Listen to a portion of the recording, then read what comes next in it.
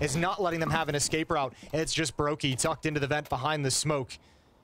Yeah, Broky.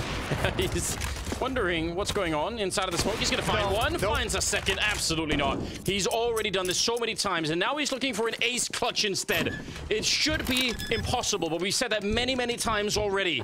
Goes straight for the bomb plant. They open the door in front. Oh, gotta be careful. He gets one more. Surely not. On the other side, Glaive is ready and waiting. Broky, he's toying with him. And oh my God, Broky, you must be kidding me. Rain even knocks his monitor over. How much can Astralis take? Surely that's the end of him. Surely that's it. Yeah, wipe your brow. There's no... This should be impossible. How is he given this? He's ace clutched Astralis right out of the tournament.